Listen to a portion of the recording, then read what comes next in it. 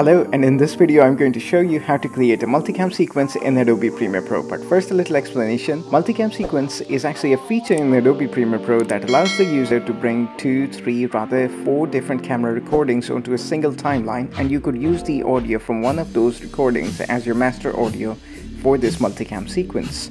With all that said, I'm currently recording this video on 2 different cameras. One of them is a Sony mirrorless, the other one is a Canon DSLR. I really hope that I'm in focus on that Canon DSLR, but that's another topic for another day. And also, I'm recording my audio directly into the computer using Audacity and this microphone. So with all that said, let's hop into the Premiere Pro and I will show you how to create a multicam sequence and what are the uses and how beneficial is it. So once you're in Adobe Premiere Pro, click on Import Media, select the media you'd like to import. Once the media is imported, what I usually do is I create a new bin from selection and I name it RAW. That way I can keep my clips organized.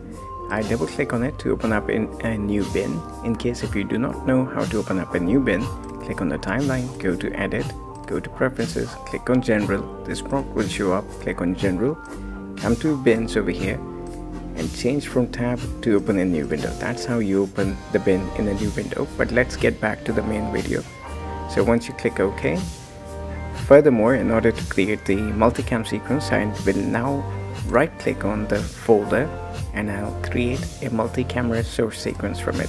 This prompt will show up. The first option is to change the name of the clip or the multicam sequence. After that, synchronize point, in points, out points, time code, sound time code, audio track channel 1. In my practice, I've seen myself and a lot of other people to use audio track channel 1. This is actually the track channel from the main camera. Sequence preset, keep it to automatic. What this will do is that the multicam sequence will set the resolution of the multicam sequence similar to the original video, which in my case is 1080p. Offset audio by 0 video frames, leave it as B. Move source clips to process clips bin. Check please. Audio, very important. Sequence settings. Now this option over here means that the audio will only be taken from camera 1, which is actually your main camera, so most of the times a lot of people actually select camera 1. All cameras, what this does is that it will mix the audio from all the cameras, and switch audio is whenever you're in multicam sequence and you click on a different camera angle, it will also switch the audio. Camera names, you can select them by numbers, tracks, clips.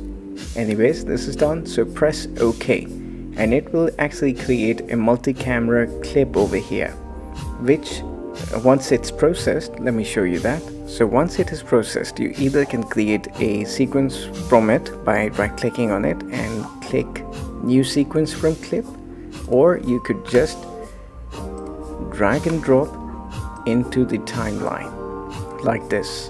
So once the sequence is created, the next thing you're going to do is click on the plus button, and this is toggle multi-camera view. Bring it to your taskbar over here. Click OK, and now when you click on it, you can see a multicam window in the program panel.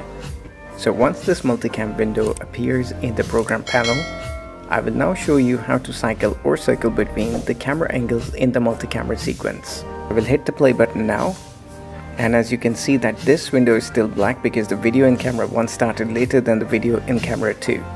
In order for me to actually now make cuts or different angles, I will just click on the other camera angle and it will, because the video is running right now, because the clip is running, you won't see the cuts. Let me make another cut, and this is another angle that I've created. Let me make another camera angle over here, and now I will stop and you will see that these cuts have been made and these are different camera angles. Now, working with multicam sequence, 2 of the most important tools that you're going to be using while working with multicam sequence is actually a roll edit or how to change the camera in that particular section. Let's say I want this clip and I want the camera 1 to finish earlier over here and I want the camera 2 to start earlier over here.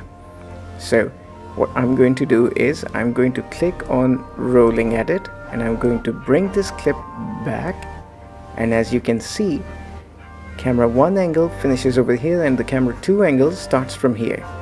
And in case, the next option is that in case if you want to, for that time period, totally want to change it to a different angle, just bring it to that section and click on the other camera angle.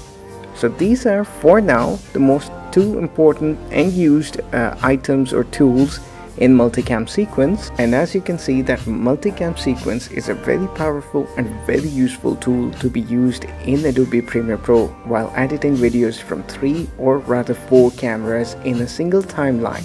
And that's about it for Multicam Sequence in this video. So if you enjoyed this video and this video helped you out in some shape, way or form, and if you're really someone who's really interested in learning new tips and tricks in Adobe Premiere Pro, like the video, share it with your friend, subscribe to my channel for more upcoming content later, and I'll see you in the next video. Take care. Bye bye.